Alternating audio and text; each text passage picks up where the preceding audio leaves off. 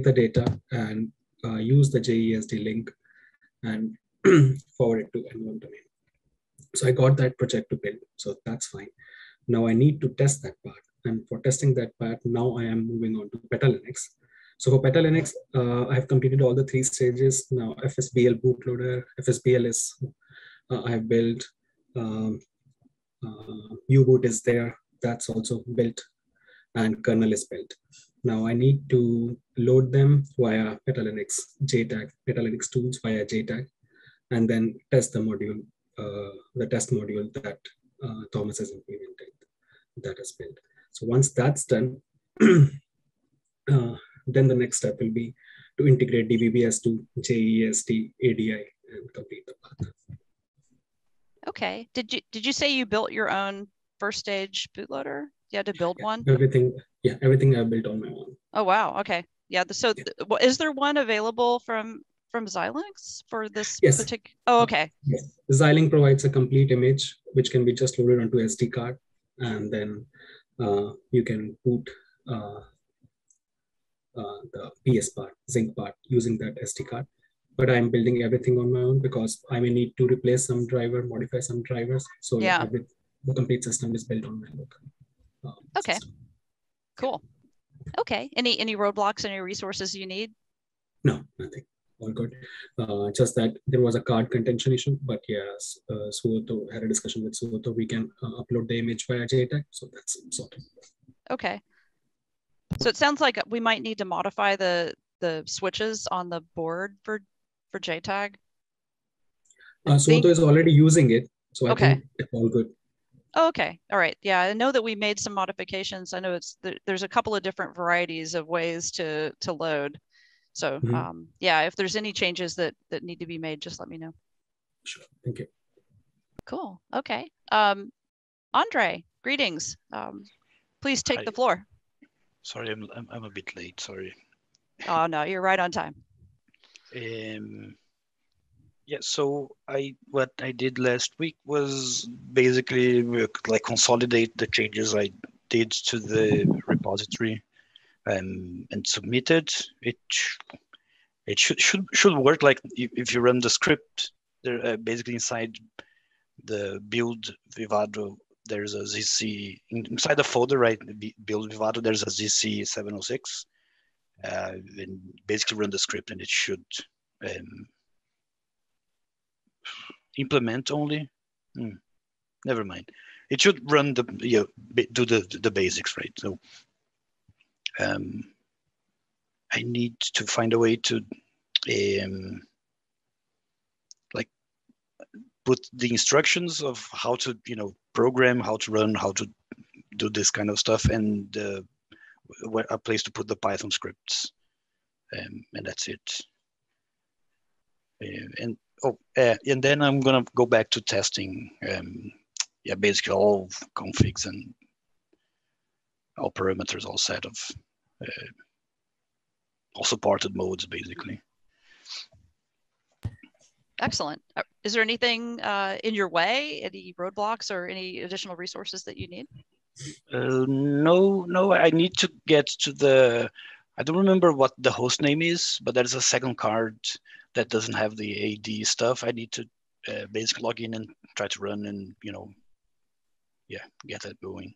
Oh yeah, Karapi. Yeah, exactly. Okay. And any doc, maybe a raw doc for how to use Petalinux tools to load image via JTAG? I can just follow it quickly. I do have a set of commands, and there's a few quirks, like if you're gonna boot again, you have to open the debugger thingy and reset the target for some reason. I don't know why that is, but I need to put that in a wiki. And anything you can share just quickly. I want to try tomorrow. So we'll try to, Okay, perfect. Thanks, Andrew. Yeah, thank you. All right. Let's see, Shamandra, you have the floor. Yeah, thanks. Hey, two just small issues. Did you have a chance to correspond with Martin Rothfield?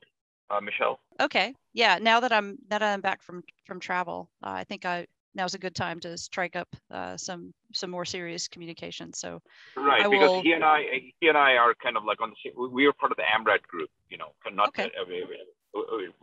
I mean, he was in AMRAD, I was in AMRAD, not at the same time, not on the same projects, but interests coincide with FPGA. So, and he's got a tremendous depth of experience in firmware development. Okay. I don't know, in certain 3-letter agencies, which I'm not aware of. Yeah. Whatever he did. Okay, I'll get right on it. Yeah.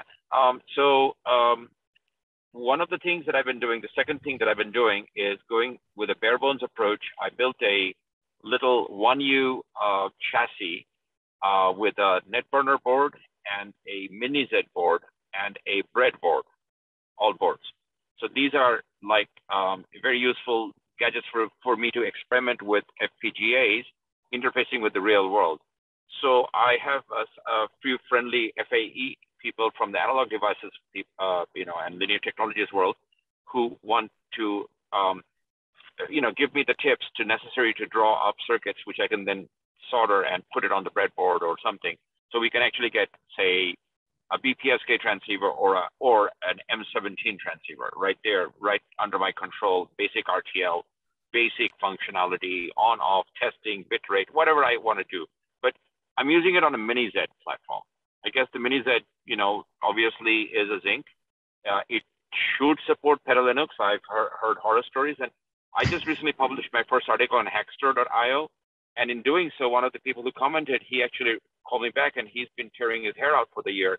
And mini Z apparently is not well supported when it comes to running Petalinux, the full-blown version of Petalinux. You can run something, but you can't run the Wi-Fi. You can't run this. It's missing drivers. So I'm not chasing after Wi-Fi. I'm just going for basic old processing system plus programmable logic plus some external AD to get RF out. That would be a fantastic milestone for me, personal development-wise.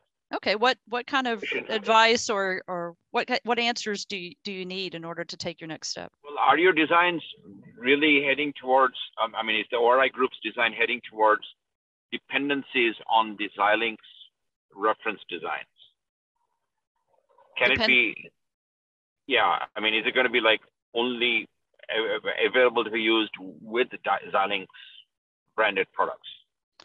I think the answer, like the high level answer, is really no. Xilinx is the boards that we are using for hardware development, but the goal is to make it as widely used and usable as possible. So I know that's kind of a unsatisfactory answer because we're definitely. I could be a test. If it's a Zinc processor, Xilinx Z series is a Zinc processor. So if I have a Zinc processor, then hopefully I should be able to run some of the sections of the ORI architecture. So at what point Open Research Institute's product doesn't become open anymore because I can't run it on a no-name Zinc, because it's still a Zinc, but it's got its own ecosystem of drivers, right? Yeah. This is a very important topic and something we always have to be mindful about. Does anybody have a answer or reassurance for Shamundra? Well, I'd like to give an experiment. I can set up a remote access gateway anytime you guys want to try it, just to see if it runs. Yeah, I think that way at least you have that would be an excellent experiment to see. Okay, we know that it runs on this very small selection of hardware, and if our goal really is to make widely usable HDL and not have it be mired down into the details of a particular architecture, then what you're doing right now is of great use. So. Yeah, and I'm drawing up the circuits for the actual AD transceiver to PCB. I'm learning. It's for my jobs and my future space products. And there's a vacuum chamber empty. Please use a vacuum chamber, somebody.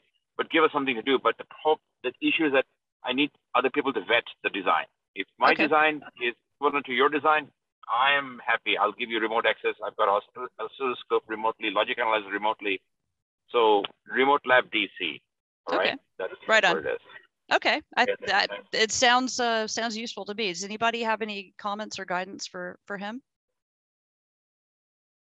So you're using the mini Z, right?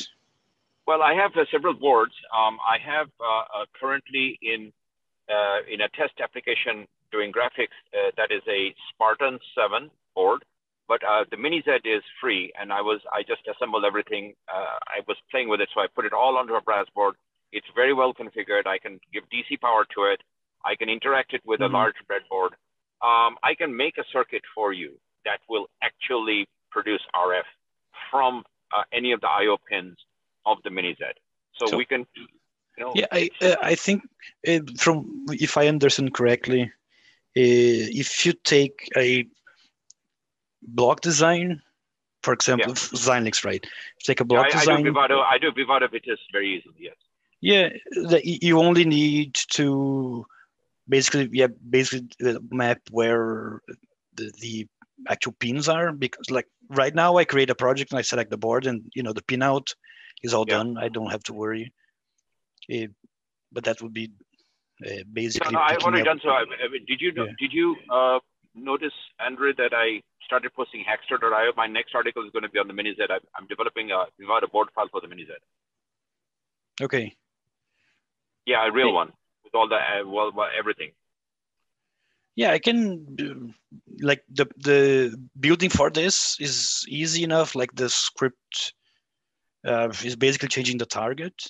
And not running the implement. Some of the steps might require actually the pinout. But you're talking about TCL scripts, right? So we can do some conditional compilations. Yeah. Okay. What about the modules in the Petalinux environment? How much of that is dependent upon the Xilinx reference architecture, the Petalinux domain? Because on Mini Z so far, people have struggled with Petalinux, but a couple of us have got together. We're working on it. We're working on the whole Petalinux on Mini Z. So I'm using basically the peek poke, which is like a shell. Okay. Thing, like if you look at the Python code, it's sort of like understandable, like write address, whatever. Okay. But underneath is just peek poke. Okay. All right. Yeah, obviously the idea is to put the DMA at some point, because peek poke is very, very, very slow. Yeah. It's really open at the moment. Okay, well, I'd like to offer this Mini Z platform as an experiment for you guys, if you want to. If you're done with your primary workflow, at least the second workflow could be this one, and I can put it on a fixed IP address. I can put IPv6 on it and let you have access to it. No big deal. Okay. Yeah, let's talk about that maybe later today. I think we'll be able to accommodate that, and sounds like it might be useful. Yeah, I can basically the same I did for the ZC706. I can sort of do a skeleton for the Mini Z, and we can sort of start from there. Yeah. Cool. Yeah, I even have a real Ubuntu machine that could be utilized as your host if you wish. I mean, we can talk about it. Let's continue this over back channel communication. Sure. Yeah. All right. Of course. So we have Paul, KB5MU. You have the floor. Hello. I didn't have anything except the one agenda item, which has already been covered, which is that I'd like to see a little bit of a write-up on how to boot these things with JTAG so they can be shared more easily. So sounds like you guys are already on top of it. Let me know if you need any help. Thank you. All right, and Tilak, you have the floor. Hi, Michelle. Hi, Paul. Good to be back here to see all of you. So I don't have any specific thing on the FPGA work. I'm just trying to listen. But I just have a basic doubt in the authentication related work. So if Michelle or if you guys agree, I want to ask that question. Okay, and before I think Paul will answer your question, I'll say let's close down the FPGA stand-up meeting. So thank you very much for everyone coming. We have plenty to do and talk about. See you next week, if not before, and I'll be on Slack. Well, hello, everybody. I followed up with contacts and conversations from DEF CON and volunteered as an organizer for Ham Expo. We had a number of presenters from Open Research Institute at Ham Expo. And we had a lot of really good conversations and meetings at DEF CON and at Ham Expo. There was the ORI board meeting at DEF CON and office hours for Open Rotor and office hours for M17 at Ham Expo.